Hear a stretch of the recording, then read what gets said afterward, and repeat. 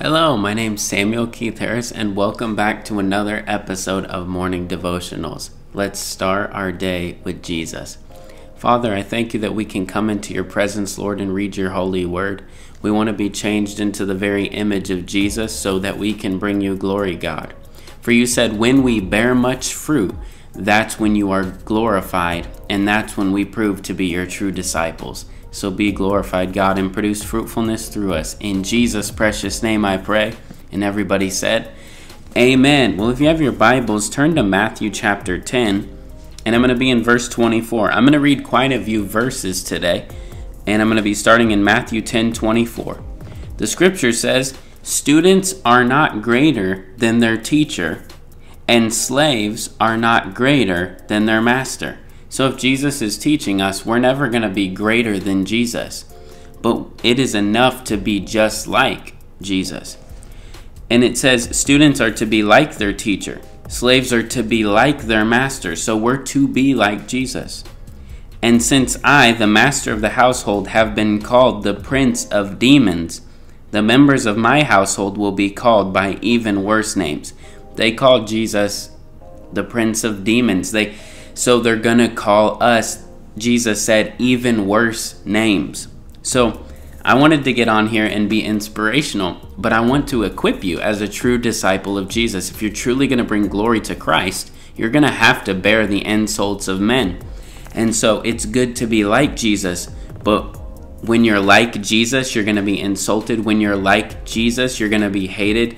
Even if you don't say a word and you walk in a room and you have eyes that are full of purity and the light of God, people are going to be offended. Why? Because the glory of God that's upon you stirs up demons that are on other people. And so the scripture says in verse 26, but don't be afraid of those who threaten you, for the time is coming when everything that is covered will be revealed, and all that is secret will be made known to all. And that is a portion of scripture that should sober us. Whatever you're saying in secret, whatever you're doing in secret, it will be revealed. If you want the sin in other people's lives to be revealed, God, I can't wait till they're revealed because I know that there's something wrong in their life. And then you have things going on in your life. You want to make sure you're purified and then pray for people. Because there's a day coming, it says, where everything will be made known to all. Secrets will be made known. What I tell you now in the darkness, shout abroad when daybreak comes. What I whisper in your ear, shout from the housetops for all to hear. So whatever the Lord speaks to you as you're seeking Him, He wants you to take to other people. Freely you've received, so freely give. I've been changed by Jesus. He's completely changed me, and He's formed Himself in me. So I go tell other people about Christ because I've seen what Christ has done. He's given me a message of I've been freed from sin, so I'm going to go preach so other people can be freed from the power of sin and find their desire and satisfaction is in Christ Jesus. So let's go down to verse 28. The scripture says, don't be afraid of those who want to kill your body. And most people are afraid of those who want to kill your body. They cannot touch your soul. Fear only God, who can destroy both soul and body in hell. So God can destroy your soul, and He can destroy your body, and He can do that in hell, and He can do that forever. So He's saying, comparatively, what they can do is nothing. They can't touch your soul. Verse 29. And then He reassures us. He says, what is the price of 2 sparrows? 1 copper coin? But not a single sparrow can fall to the ground without your Father knowing it. How tender is the Lord that not a single sparrow falls to the ground and God doesn't know about it. But His eye is even on the sparrow. How much more on us? It says, and the very hairs on your head are all numbered. God knows how many numbers of hair that you have. That's how close that He knows you. But you want to make sure that you know Him and that you have union together. Today's the day to pursue God, to find your identity in God, and to realize that He's the only source of satisfaction that can be sustained. It says, so don't be afraid. You are more valuable to God than a whole flock of sparrows. Everyone who acknowledges me publicly here on earth, I will also acknowledge before my Father in heaven. But everyone who denies me here on earth, I will also deny before my Father in heaven. So we must make sure that we don't deny Christ, that we don't deny him by the way we live, that we don't, when people ask us about why we're a Christian, we should have an answer because we've been spending time with him. If you're not spending time with God alone in the secret place, in the Word of God, hearing his tender whisper, I'm not talking about audibly, but in the scriptures, just the assurance that rises in your heart. You're not going to have any confidence before men to speak because you haven't seen anything. I love what the disciples say. They say, we can't stop talking about what we've seen and heard. If you want to be a true example of Christ before men, you don't have to take this big evangelism course. I'll tell you what to do.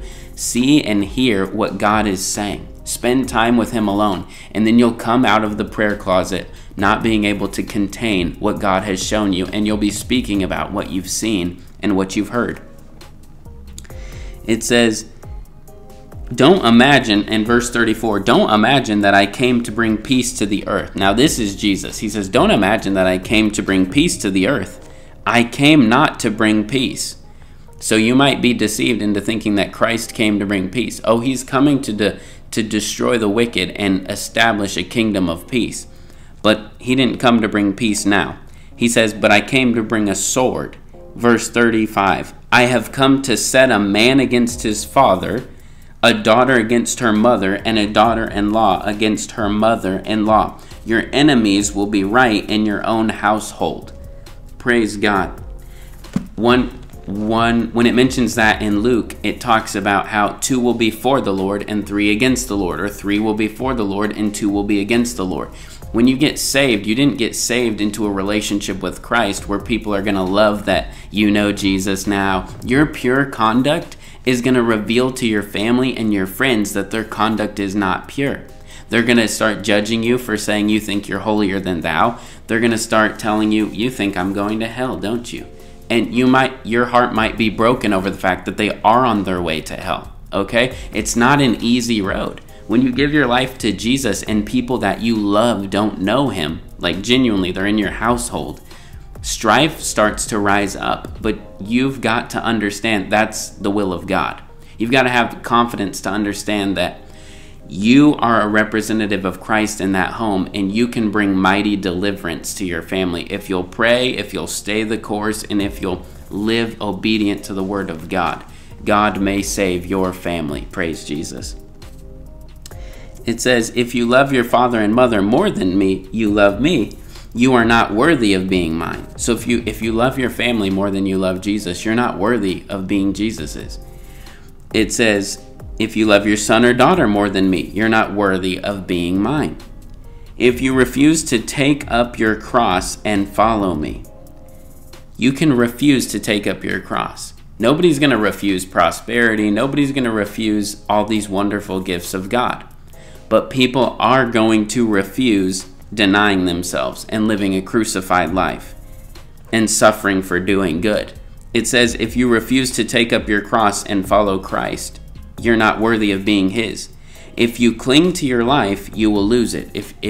If you want to cling to your life, cling to your pleasures, cling to what satisfies you rather than what satisfies God, then you're going to lose your life. But if you give up your life for Jesus, you will find it.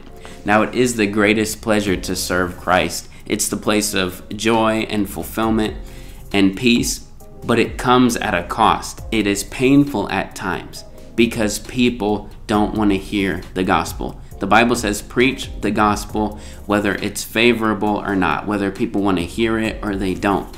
I'm not telling you to be arrogant. I'm not telling you to be violent. What I am telling you is, in humility, seek the Lord. You will find him there. You will shine with the fruits of the Spirit. And the enemy does not like that. And so he will raise all hell against you to get you to cave and stop being obedient to the Lord and to turn aside to wasting all your time on entertainment rather than seeking God and seeing people saved from an eternal fate of hell. Father, I thank you that we could come into your word today. Thank you for speaking. God, you're wonderful to us. Lead us throughout our day today. and be glorified in our lives. May the fruits of the Spirit overflow within us: love and joy and peace and patience and kindness and goodness and gentleness, faithfulness and self-control. In Jesus' name, and may people be touched by our lives. It's in Jesus' name that I pray, and everybody said amen. Well, thank you for tuning in to another episode of Morning Devotionals, and I will see you next time.